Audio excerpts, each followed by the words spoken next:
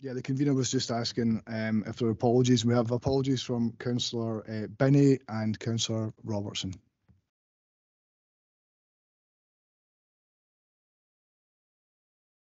Thank you, Brian. Can I ask if there are any declarations of interest? No declaration. Thank you. Thank you. Just before we move on to the business, scrutiny is open. The scrutiny committee is open to everyone, so I'm pleased to see Councillor Kelly, Councillor Spears on the call. Thanks for joining us, gents. And we'll now move on to the business of the meeting.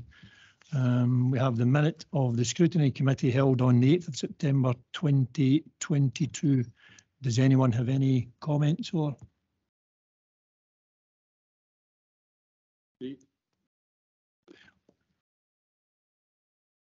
And I think there's general agreement, convener, that's been agreed as a correct record.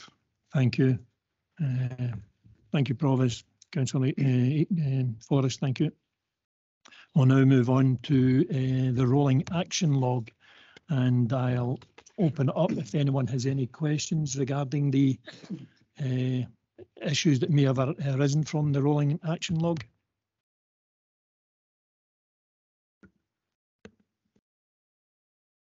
I think, convener, just to say that all the actions have been updated and where dates are given for reports, they have been. So I noticed that the report in the Pupil Equity Fund, which the committee had asked for and I think had initially had scheduled for this meeting, we've had word from Children's Services that report will be coming to the next meeting. There's a special meeting on the 15th of December and the report will be available for that meeting. Thank you, Mr. Perry. I did have a couple of what I thought were concerns that reports that may not have been coming in front of the committee here, but it turned out I was actually looking at a draft of our agenda and it had been subsequently updated. So just as Mr. Perry's indicated, these reports will be coming forward probably to the next scrutiny committee. Okay.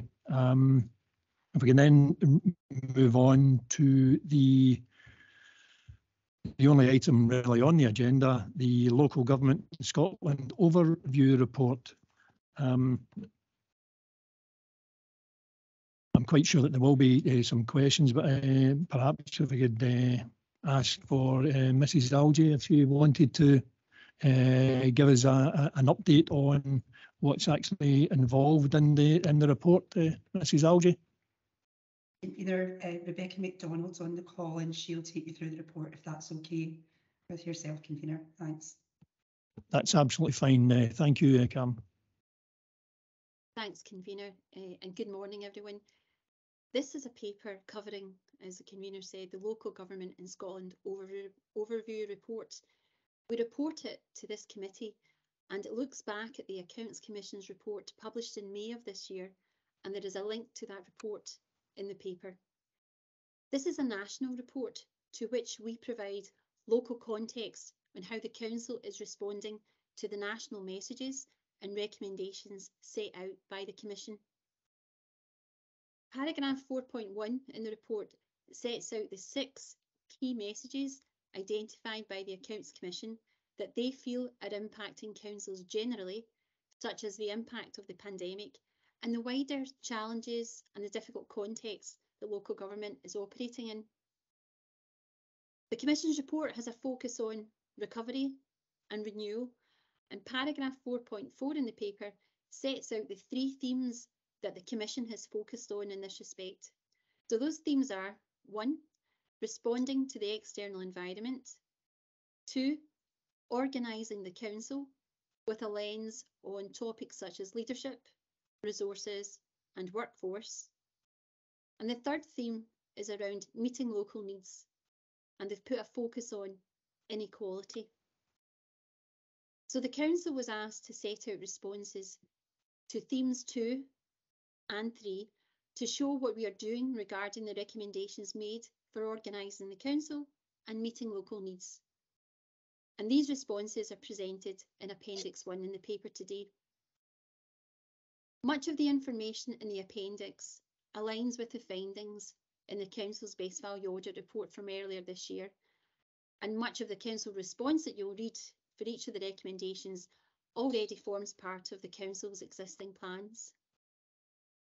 The key takeaways to highlight from the narrative in the appendix would be, in particular, the work undertaken with officers and members to develop and approve the core strategic plans that the Council needs to steer the way forward.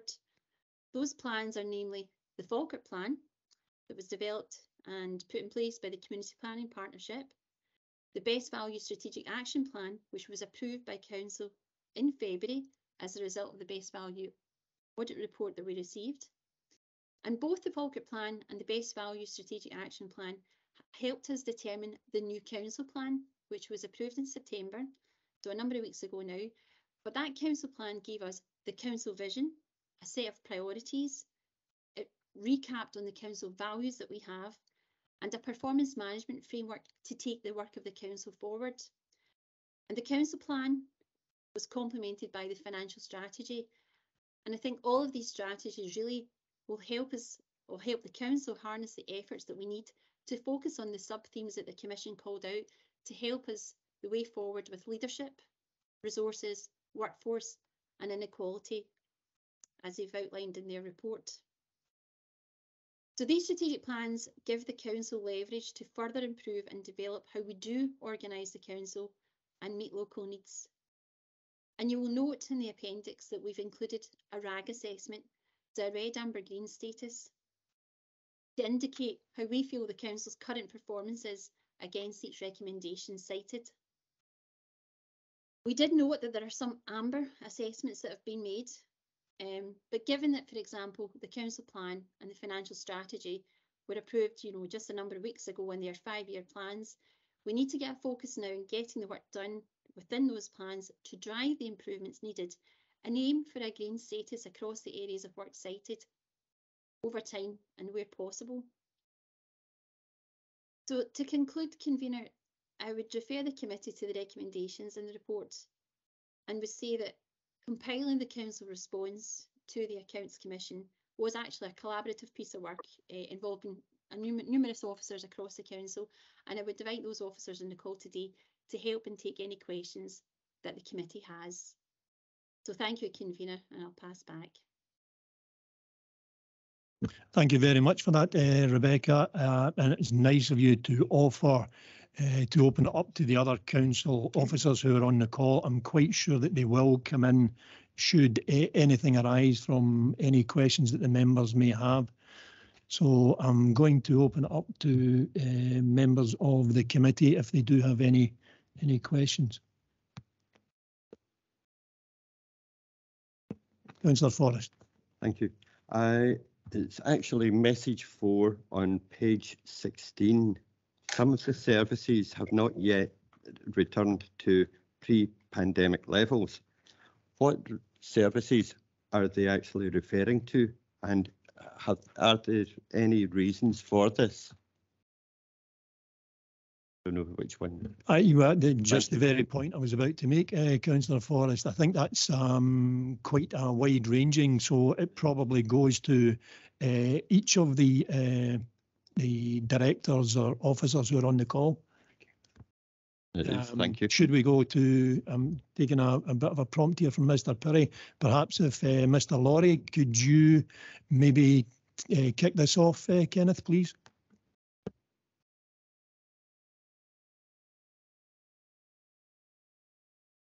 Thank you, Convener, and morning, everyone. I suppose that in terms of the report, what the Accounts Commission are getting at is the fact that there's been a huge level of disruption as a result of COVID to services right across the Council. And that has both impacted on our ability to deliver some of these services, and it's also impacted on the public reaction and response and usage of services. So, I mean, simply to take, I suppose, from my mind, an obvious example would be services around about leisure. So these are the services that came in from the Community Trust were run by the Community Trust up until April of this year, now run by the council. And clearly during the period of the pandemic, these services for long periods weren't being used, and the return to the use of services has taken time. And that's partly about our ability to open them up and run these services again. And it's partly about the public's willingness to re-engage in some of these services. So that's just one example. And I suppose just to pick perhaps one other before directors might want to come in and comment. Think about the impact of the pandemic in relation to health and social care, and the demand for services, the pressure on, well, particularly staffing resources in relation to, for example, social care, where we still have significant numbers of vacancies which we're unable to fill. I think the last time I heard it was in the region of 100, and that has a huge impact on our ability to deliver services to the public. So what I think the Accounts Commission is reflecting is the kind of the dislocation in the economy, in society, which resulted from the pandemic, the impact that has had on services, on public use of services, on workforce, and the fact that we then need to change our model, change our approach, and respond to these challenges. So, Convener, that's perhaps a pretty broad response to that, but I'll perhaps pass on to others who may want to talk about specific services in their area. Councillor Forrest, do you have any? Thank you for that very full answer. I thank you very much for that.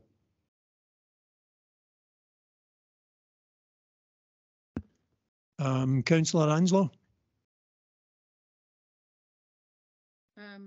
Thank you, Councillor McCabe. I was just going to ask the question around the equalities.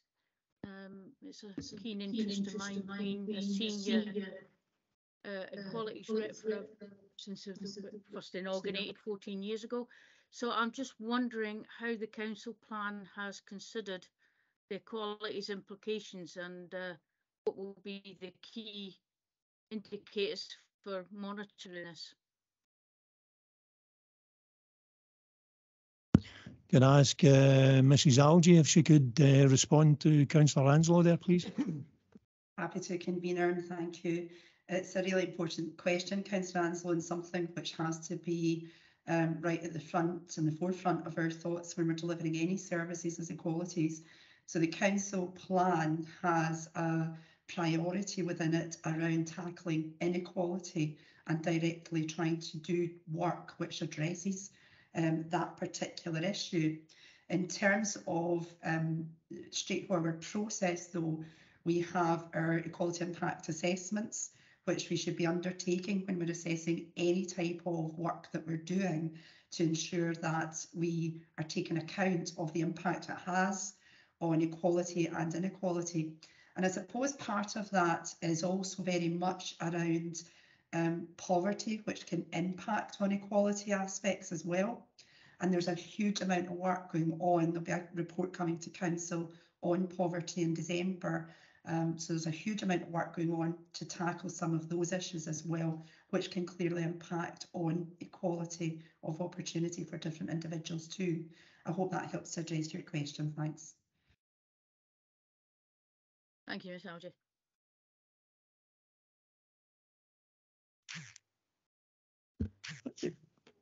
I think we will be asking some further questions on the equality impact assessments. Does anyone else have any questions that they would like to perhaps lead on that?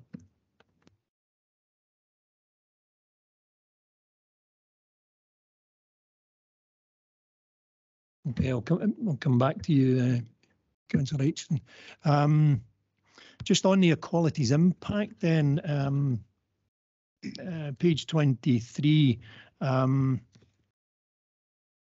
feel it's just as Councillor Anslow has alluded to, we are perhaps not utilising equality impact assessments as well as we should. I don't this is not a criticism of anyone at all. This is more, I feel, a learning process for councillors and council officers, how we actually pull together the equality impact assessments. I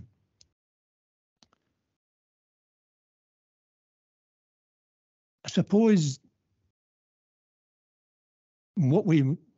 I think as a way forward, what I'd be looking at is that councillors perhaps become more proactively involved with council officers when equality impact assessments are coming in front of us for any agenda item at all. I'm just wondering, I'm thinking perhaps, Mr. Laurie, if you could maybe respond. Do you feel that council groups should be perhaps meeting earlier with council officers to discuss the formulation of equality impact assessments, just so that we're satisfied that the information which comes through the impact assessments is fully assessed by councillors before they're being presented as addendums or supporting material to reports, so that we don't come along at such a later stage and the equality impact assessment is almost sidelined. Do you feel it would be beneficial perhaps if we did have earlier discussions between council officers compiling the reports before those reports are eventually presented to council? Thank you, Convener. I mean, it's an interesting question. I mean, I suppose my the broader view, and it was set out in the response to SVALI, it's reflected in this report because of the training opportunities we're putting in place with officers and members. There's another training session, I think in December, that are bringing officers and members together to explore issues around about equalities. And I guess that's the place to fully have a fuller discussion round about that. But I think the broader point is a recognition that, particularly given the pressures on council services and on resources and the significant changes that implies over the coming period, that considering the equalities implications of that is going to be a really important aspect of it. And the fact that we're doing this training is in itself a recognition we've got more work to do on this area. And I think what's important for members to recall and think about when reports are coming forward is that there is that equalities impact assessment work in the background. And if members do have concerns, then they have the opportunity, to ask about that and to ensure that that is fully considered in the when we're looking at various reports. So I think the training is going to be really important for this convener, and I think that might help us establish a more robust process where members feel confident and comfortable to talk about these issues, to challenge if they think that's necessary, and indeed where officers are ensuring that the robust work on EPIAs is being done in the background in relation to any report that comes forward. Thank you. Thank you very much, Mr. Laurie. It's excellent. Delighted to hear that. The indication that there is training coming forward in December. Mr. Perry had indicated that to me just prior to the meeting there, and I believe that you're right. The fact that that training is taking place, that will allow the dialogue to open up and expand a bit with the councillors and officers, and hopefully we can hone in on the value of the EPIAs. It was interesting earlier on this morning, we had a little discussion about it, where EPIAs, they don't prevent us from making decisions, but they give us additional information which allows us to make those decisions. So I'm really pleased to hear your comments there, Mr. Laurie. I see that Councillor Spears has his hand up. Would you care to come in, Councillor Spears? Yeah, thank you very much, Convener. The title of this agenda item is Local Government for Scotland Overview Report. If you could turn to page 18 and agenda item 4.5, it clearly lays out the priorities: social care reform, Brexit, climate change, long-standing and growing demographic pressures, growing cost of living, and the recovery from COVID-19. There is some of this has been addressed in the appendixes, but if you turn to page 24 and you read the actions for leadership, council should have a clear plan for developing the use of data in their councils. Now, it's not so much a question, it's an observation. Having looked at the future plans for other councils in Scotland, and there is proposals in some councils to put up their council tax by 6%. Can we afford to carry out these recommendations?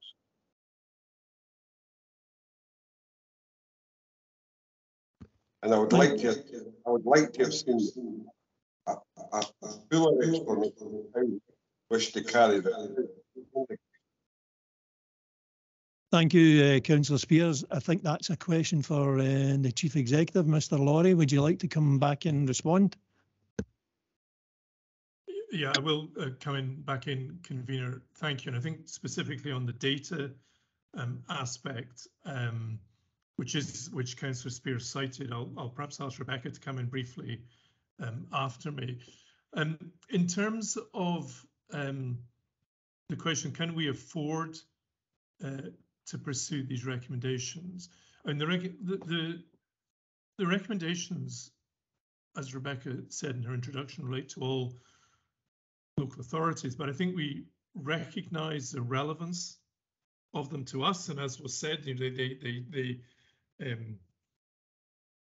sit very strongly alongside our own best value action plan and the actions we've agreed as a result of that.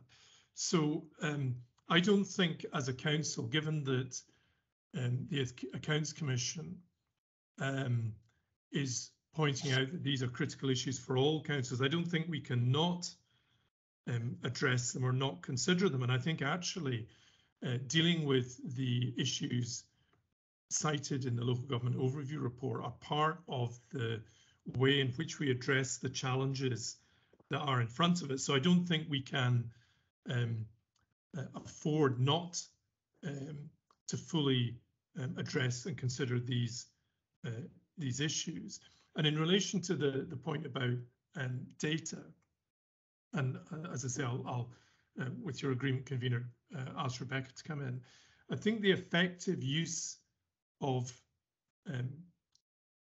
data and information is a critical part of the efficient and forward-looking council that we're trying to be. So I think all of the recommendations are relevant. I think the issue about data is a very important aspect of that. But I'll perhaps, with your agreement, Convener, pass on to Rebecca for some commentary on that. Thank you, Mr. Laurie. Rebecca, please. Thank you. Thank you, Convener. So as the Chief Executive outlined there is a piece of work underway now following the approval of the Council Plan to make more effective use of the data and information that we have, to share that more widely across the organisation so that we have consistency in the baseline evidence that we have to inform projects, plans, programmes of work that we need to undertake. That's all contained in the Council Plan, to make sure that we are baselining effectively and can set projections, both in terms of performance targets, but actually making sure that, bringing in Councillor Spears' point, that we have a pragmatic approach to setting targets and setting aims that we know can be pragmatically achieved. Now, part of this project, so whilst we need to sort of scoop up the data and sort of bring it together so we have a kind of centralised and coordinated approach to how we use that data, is how we present the data so that we can understand it and also look at ways of getting it into the public domain so the public can have better and improved access to that information and make sure it's clear and understandable. And whilst this is the right thing to do, it also tackles some of the audit feedback that we've had that we need to kind of improve our approach to all of this. But as I say, this project plan is just currently being developed, and we would hope to make some inroads into this during 2023. So we're just going through the process just now of identifying the resources to make this happen, but we would look to see a shift early doors in 2023, and then progressively over the course of the next year to see more evidence of us getting better at this. So get the data, make it more centrally coordinated and available, and look at the presentation of it so that it is clearer and more understandable. So thanks, convener. Thank you very much for your response, Ms MacDonald. Councillor Spears, would you care to come back on anything that's been commented on? No, thanks for the comments, but I did, as a spectre at the end, raise the cost of this, and nobody's really answered how they hope to address that. Perhaps I could pass that over to Amanda to see if we have some money in the kitty. Amanda, if you would like to come in, please. Thank you, convener. I'm not sure if I can say we've got money in the kitty. I think what I would see is we are trying to look at the range of data that we have across the systems, and we're trying to work out how we can perhaps organise and bring together some of that data and information in a more sort of efficient, streamlined way. So I think at this stage, our focus is trying to do as much as we can with the resources we have. But I think it may come a point where we have to consider whether we use, for example, some of our change fund or some of our other resources to maybe improve some of the arrangements that we have if need be. But I don't think we're quite at that stage yet of knowing what that might cost and if we need to find additional funds and where those funds would come from. So I don't think we're quite there yet. Thank you, Mrs. Templeman. Councillor Spears, does that satisfy you at all? It would appear that things are in hand. We will be looking if there are any additional financial impacts, then we would obviously be looking to fund that in some way. But it appears just at the minute that we will be handling just by streamlining our existing systems. Have you got any comments on that, Councillor Spears? I would say it raises more questions than answers. And it's all very fine for a Scottish-wide report like this to come forward. But unless it's financed and we know how we're going to pay for things, then, you know, that's where the questions arise. We're looking at a massive hike in council taxes coming in the next budget. And we want to incorporate and work with the communities we represent. And they want to know they're getting value for money. So we want things to be costed so we know where we are. Okay, Councillor Spears, thanks very much for your comments. It's obviously something that we'll revisit later, but if I could, Provost, that's it. I just wanted to touch on the EPIAs. Can you hear me okay? On the EPIAs, I think given the level of savings that we face this year and the dire situation we're in, the EPIAs will be a key factor in the decision-making process.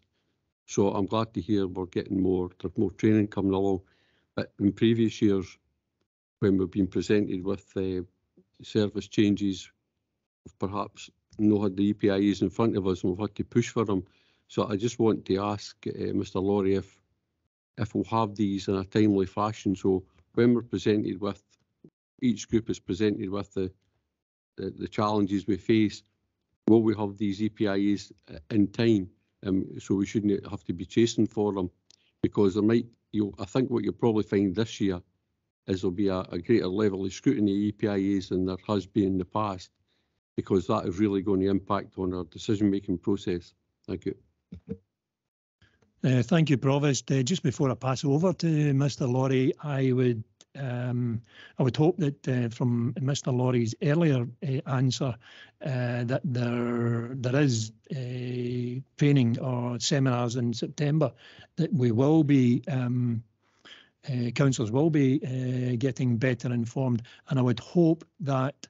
As I said, I think at the beginning of the meeting, it's a kind of learning process for us here, where we are councillors and engaging, or will be engaging more and possibly earlier with officers. So I think we are on the right track, but I'll open it up to Mr. Laurie to respond to you. Could I just add that I think it's going to be interesting to find out how an EPIA is actually formulated and how officers go about collecting the data and pulling that together to actually arrive at that the impact statement, so we know how it's done. I think in the past we've been presented with it and we've perhaps never really questioned it. But I think where we are, I think we will be questioning that really.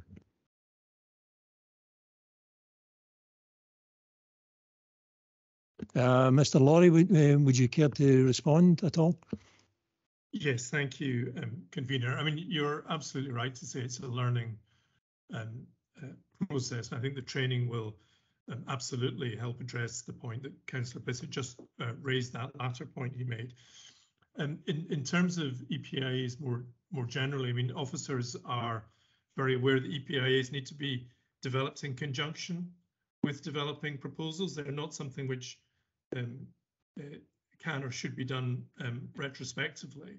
And the training, of course, is emphasising and will emphasise the importance of that. So I think in terms of the budget proposals, and Councillor Bissett, of course, is right that given the sheer scale of the reduction in resources which the council will face next year, this the kind of decisions that will be coming before councillors over the next few months are kind of unprecedented compared to what you've seen previously, and that makes the whole issue round about EPIAs particularly important. So recognising the importance of this, and I think that the training will take us to a better place than we've been in previously. Thank you, convener. Thank you, Mr. Laurie. Could I ask Mrs. Algie if she perhaps has anything further to input in perhaps development of the seminar, the training for councillors? Thank you, convener. Happy to come in on that point. I think the training for councillors, we've already had an event just a couple of weeks ago, which if members were unable to attend, I think Brian kindly sent us all a copy of the video from that. So that provided some really good information on the EPIA process and what it's all about and how we need to take account of that in the decision-making process. And the event in December is to further develop that at a local level within Falkirk and how we work together as officers and members to make sure that we're looking at the equality aspects and that members do understand what sits behind the EPIA process and the work that's done, but also so that officers understand what it is members feel they need to know in terms of the decision-making process to ensure that that's appropriately, the EPIA is appropriately considered. From there, that, you know, if there is further work that we need to do together with members and officers, that's certainly something that we can look at as part of the overall development programme for members and officers. And in addition to that, early in the new year, we're looking at a specific session with officers, with managers, heads of service and directors to further develop the work that we do on the EPIA process and ensure that it's as robust as it possibly can be.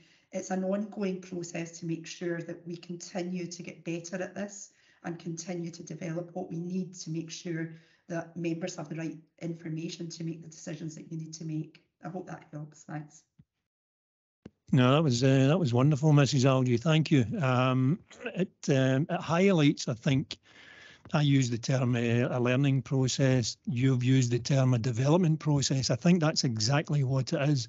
The whole EPIA thing is critical in supporting councillors in arriving at any decisions that we're being asked to take. And I know that I must apologise, hold my hand up to the fact that I couldn't make the last meeting. So my intention is to have a look at the video that you mentioned, where some good points came out about the development of the EPIA process.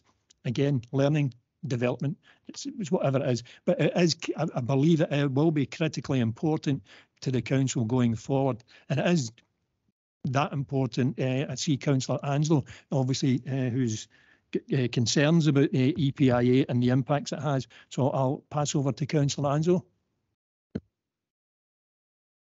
Thank you, Convener. You'll be pleased to know it's a straightforward question which just needs a yes or no answer. Given my long-term equalities background, I'm just wondering, out of curiosity, whether the council actually has a designated equalities officer similar to a designated health and safety officer. Good question. Mr. Laurie or Mrs. Algie? Yeah, I'm happy to come in that, Convener. We do have an equalities officer, and we're also in the process of looking at how we can enhance the work that we do on equalities by further support in there. So yes is the answer. I like those type of questions and I love those type of answers. Thank you. Thank you very much, Mr. Does anyone have any more questions, further questions on EPIA or Councillor Aitchins? Did you have a? Yeah, thanks, Convener. It was moving away from the EPIA. It goes back to partly for Councillor Forrest's question, and Mr. Laurie did answer it to a certain extent. It's on page 16, and it's a key measure 3. The workforce continues to experience high absence levels, and this was the local government in Scotland overview. I'd like to see how Falkirk fits into that. And I take Mr. Laurie's point that due to COVID and things like that, we're now moving away from that. Guidance for isolation has changed, so we should have more staff members back. But I think there was issues regarding staff well-being, whether it be burnout or work-related stress. I would just like to see what mechanisms have been put in to address this, please. Thank you, Councillor Aitchins. And Mrs. Algie, I believe that would fall under your remit. Thank you, Convener. Yeah, it's a really important point, and certainly over the 2 years of the COVID pandemic, we have had some really significant staff issues in different pockets of the workforce, particularly those who are front-facing. There's no doubt about that. That's not a Falkirk issue, though. That's a Scotland-wide issue. In fact, it's a UK-wide issue, the types of issues that you would expect with front-facing staff. To support that, we put in place quite a wide range of wellbeing support. There is a high level of information on our website in particular areas such as the Health and Social Care Partnership. They've done specific pieces of work with their staff to support wellbeing, and that certainly helped. But clearly you will still see some employees, as you will right across society, some individuals still struggling with the impact of COVID. So we need to continue that work. But the absence, I think, that is referred to within the report is as much about that as it is about some of the shortages we're now experiencing. Because over the COVID period, there were a number of individuals in all walks of life who took life-changing decisions about their future. And we've seen employees leave, we've seen, and this isn't just about Falkirk, right across public sector, we've seen employees leave. We do have areas where we have shortages. That's meaning that we're having to change our workforce plans for these areas, take different actions, and there's work ongoing to try and look at different actions that we need to take in different areas. So for us, there are shortages in some of our social work and social care areas. There are shortages in key skills areas such as IT, etc. So it's a range of different areas, and we need to look at a range of different actions. Our workforce plans are now being updated to support some of that, and that will be done over the next 6 months or so, as well as ongoing work that we need to do over that period. We also need to look at, though, the continuation of the wellbeing support that we provide to individuals, which is really important. Because I think our worry, and you can see some of this happening, is that as we come out of COVID, there are certainly mental wellbeing issues out there for any number of individuals and certainly some of our workforce, and we need to make sure that we support that right across our workforce. Chief Executive chairs a wellbeing group which has representation from all services and from our trade unions, and that group continues to look at actions on how we can support the workforce, both practical solutions as well as training and development, etc., which may support them via their manager, etc. So I hope that helps to answer the question, Convener. Thank you. Thank you, Mrs. Algie. Councillor Aitchison. Yeah, I was going to ask further questions, but you came back in and answered it towards the end, so that's fine. Thank you. Thank you, Councillor Aitchison. Thank you, Mrs. Algie. I suppose an observation that I would just throw in.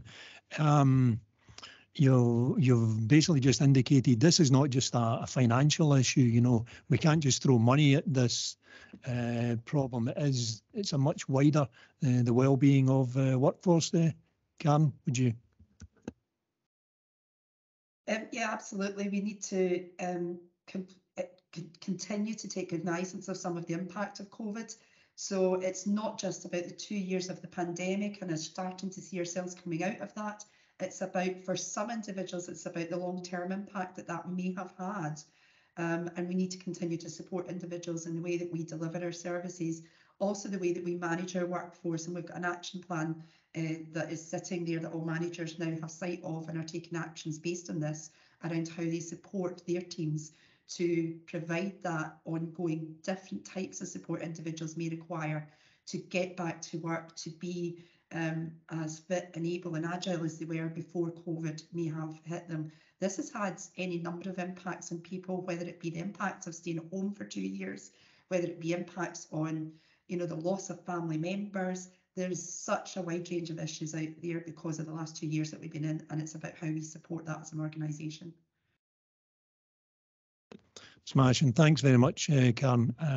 As you say, it is a wider social issue. It's not only Falkirk Council. Does anyone have any further questions at all? I'll just throw perhaps maybe a final wee question, and this is to do with page 29, recommendation number 3. Work to engage with those who are facing digital deficits. Apparently some work has been ongoing since the pandemic. Can we have an update on how we feel that we're doing with that, how progress is being made to engage with potentially the most vulnerable in the council area? Don't know if that's Mr. Laurie or again Mrs. Algie. I'm happy to come in there, and Mr. Laurie may wish to come in. Mr. Naylor actually may wish to come in some of the work that's been done in schools as well to support some of this. So there is work that's ongoing through our Digital Communities project, which is part of our Council of the Future Transformation Programme. That's aimed at tackling a number of different areas of digital exclusion. So it's been about trying to ensure that some of the individuals and families out there who may not be able to afford either devices or if they've got a device, the connectivity to access digital services, to try and provide them with some support, making use of some of the national funding that's out and about and making sure they can access that and get these devices or connectivity. It's also been about trying to put in place some sort of development work to help them understand how to use these devices, because for some individuals, they may never have used some of that. And there are clearly benefits, not just in accessing services, but also in some cases accessing cheaper products which may support the cost of living crisis that we're now seeing. So that work is ongoing, and it's linked into wider work we're doing around Wi-Fi in town centres, which would reduce the cost of trying to connect to the internet, etc. So it's a big piece of work and an ongoing project, but there's also a lot of work going on in schools as well with pupils. And if you're comfortable, Convener, I would hand over to Mr. Naylor to maybe update you on that as well. Thanks.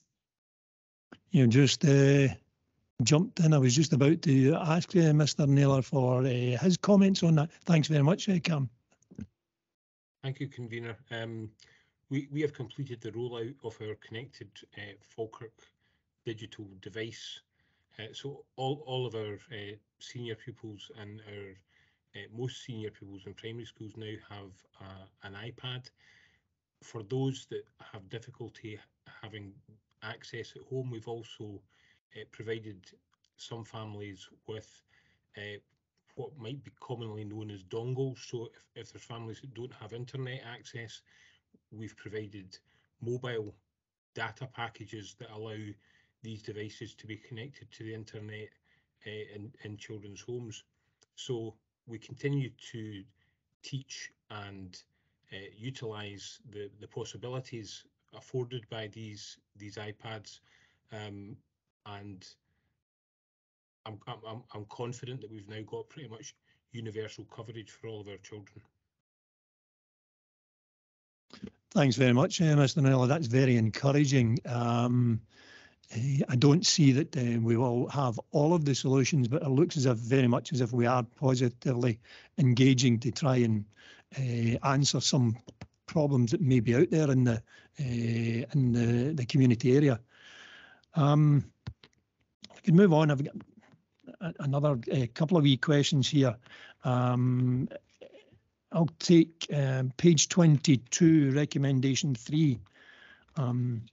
There's a wider leadership development programme has been completed. How do we assess how successful that development programme has been? Maybe Mr. Lawrie? Yeah, thank you, Convener. It's a really interesting question, because in our best value action plan, we've set out quite a number of actions that we're going to take to try and strengthen collaborative leadership within the council, and we're progressing these actions. And some of the sessions we've already spoken about, the joint work on equalities, other shared training sessions. There's a number of actions that we need to take forward, because I think, particularly given the nature and the scale of the decisions that are going to be coming in front of the council in the forthcoming period, the ability to work collectively to find the best solutions, and that's partly about officers working collectively, and I think that's something where we've made a lot of progress with changes in the council over the last year or 18 months, but also the ability of councillors to work collectively to find the best way forward when, as I say, you'll be faced with really difficult decisions over the coming period because of the financial crisis that we're in. I think that really the best measure of whether we've made progress on these is not whether we can tick off the actions in our best value action plan, but whether we see the evidence that the council is working better in a collaborative cross-party manner. I think we're at early stage in relation to that.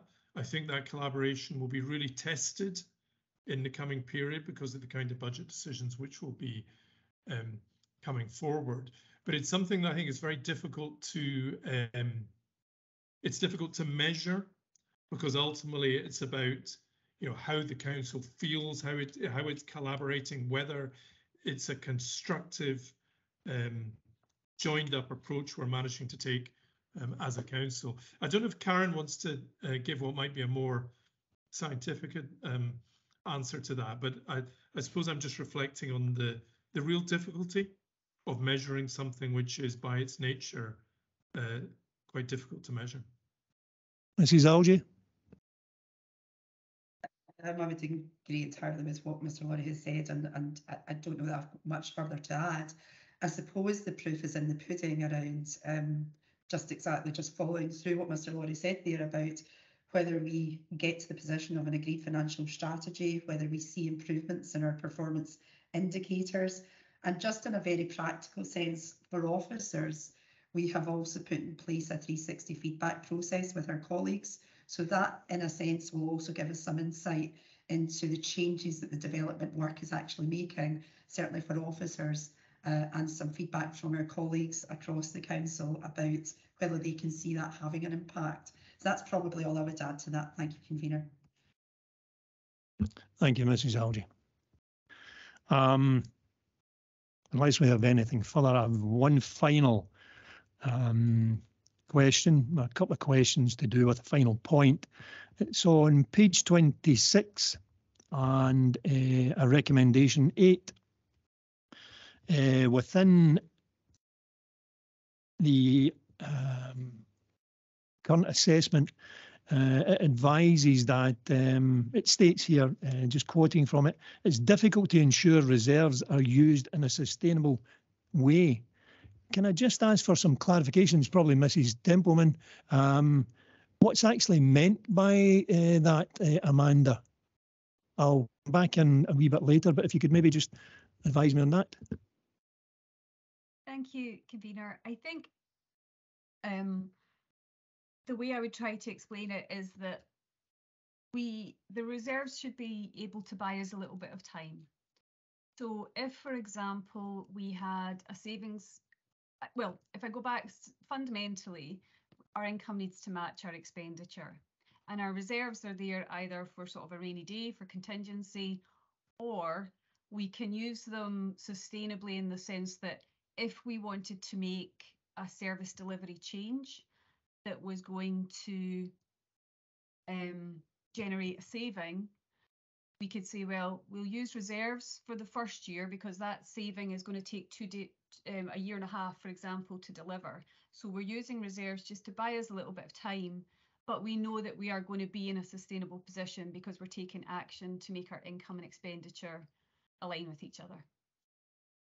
Where it becomes unsustainable is if we're not taking those underlying actions to make our income and expenditure match, and instead we're relying on our reserves to help bridge that gap. And that's what we've been criticised for in the past, and that's the kind of approach that we need to get away from. Does that answer your question, Convener? I think it's a wonderful illustration, Amanda, just as you say, where we do dip into reserves on a short-term basis of perhaps potentially improving service delivery, which also produces a financial saving, if you like. So the reserves are then virtually topped up by the benefit of that saving. So I thought it was a nice example. I'm going to ask a follow-up question to that, and it may already have been answered in your answer there. How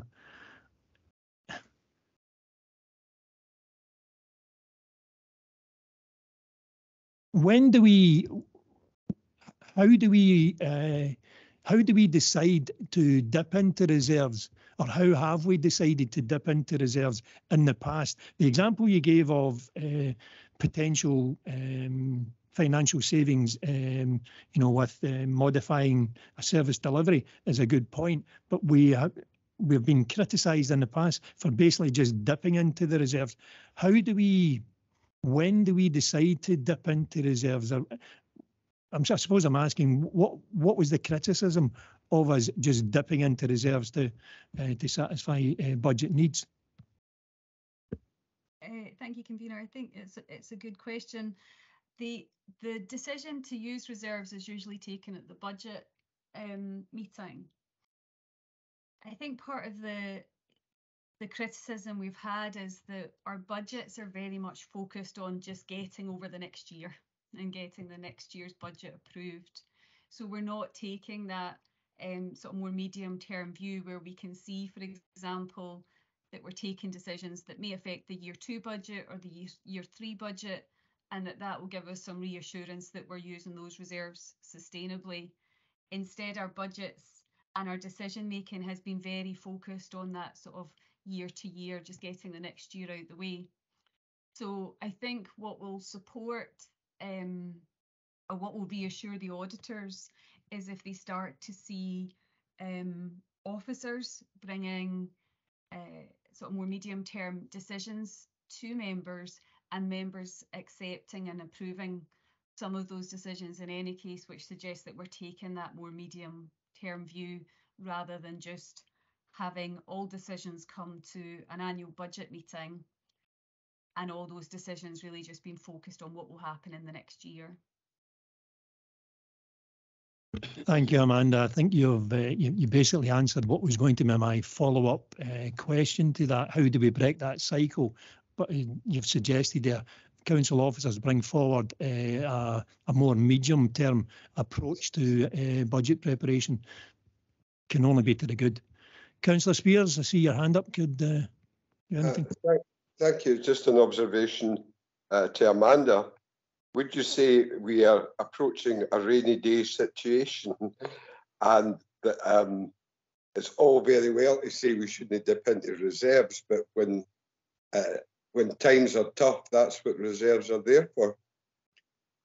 Or do we intend just to increase the council tax or pursue asset realisation to try and help us through the financial difficulties we're going to be in? I think this is going to be one of the most crucial budgets for the council, and that thank God we've got reserves. So I would suggest the rainy day is here.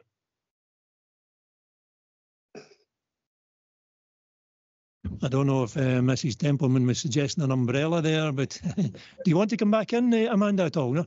Yes, thank you, convener, and thank you, Councillor Spears. I think part of the difficulty we have is that arguably we could say that we've been facing a rainy day for quite some time. So, for example, COVID was one of those examples where it was an extreme event, it was a one-off, and actually application of reserves to support our local communities. And for example, if we needed to buy a raft of PPE or something, that's a valid use of reserves, and we are allowed to do that. I think the difficulty we have is that, and possibly because of how difficult the last few years have been, we have significantly eaten into our reserves. So we're not sitting with big pots that are available to us anymore. And the problem is that if we do have another one-off extreme event, we may not have enough reserves sitting to help us manage that. And that's really where we need to have our reserves sitting at a sustainable level. So, you know, at this point in time, we're projecting to really be at the floor of what we think is a sustainable level of reserves. As I say, and the problem is that if we are hit with another significant event, an economic shock, we have less room to manoeuvre and less flexibility. So that's where having a good balance of reserves is really important. But we have used significant amounts of reserves in the last couple of years. Okay, so if we don't use the reserves, we need to rely on other sources that I mentioned previously. Through you, convener, I think fundamentally what we need to do as a council is align our expenditure and our income.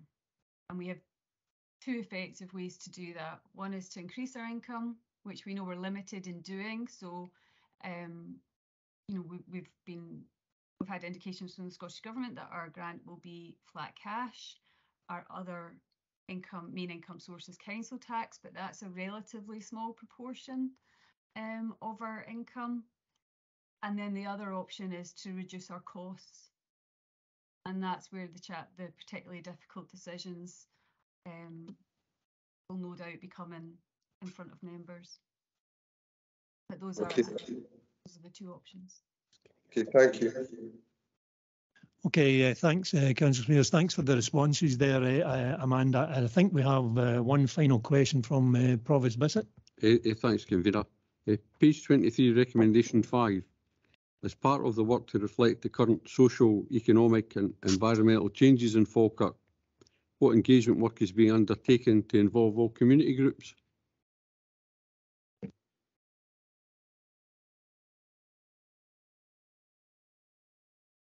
I don't know if that would be Mrs. Algie or the Chief Exec, probably Mrs. Algie, I think. Thank you, Convener. It's a really important point, Convener, and I think there's work that does need to be done on different aspects of the options that will come forward to members. So we do have a communities team. Members will hopefully be aware of that, and that communities team continues to work with our communities on different aspects. But as we go through our budget process, that's where we need to ensure that we're taking the right matters out to our communities for appropriate engagement. So the example would be the library plan that we spoke to members about a couple of weeks ago at council, where we're now going out to communities to engage on what they feel we should be doing to make our libraries more efficient, but to still deliver a library service. So it's that type of work that we continue to do. And that is also forming part of the discussions that officers are having on the various budget options that we're considering to address the challenges that we face ahead of us. I hope that helps answer the question. Thank you. Provost Bissett. Aye, that's fine. Just to touch on locality planning, have we got plans for more locality plans across the Falkirk district? I know there was a draft one proposed for Bainsford and Langleys, and I think there might have been one for Denny. Have we got plans to look at Bowness and Grangeworth as well, for example? Karen. Thank you, Convener. The team are certainly working with all the different community groups, so they will aim to develop as many of these plans as we can in terms of what the communities want. Convener, if it's acceptable, what I can do is maybe get one of the communities team to arrange for a committee to get an update on which plans are out there and which are in progress, if that's acceptable. Thanks. A terrific suggestion, Mrs. Algie. Thank you for that. Provost, anything? No? No, fine. Thanks, Convener. Thank you. Well, if there are no further questions, I don't see any other hands up. Thank you very much, everyone, for your attendance. It's been a very worthwhile exercise today, I think. We obviously will be developing and learning the quality impact assessment. I look forward to the training, and I'll go and look for that video, Mrs. Algie. Thank you very much. Appreciate your attendance, everyone. Thank you.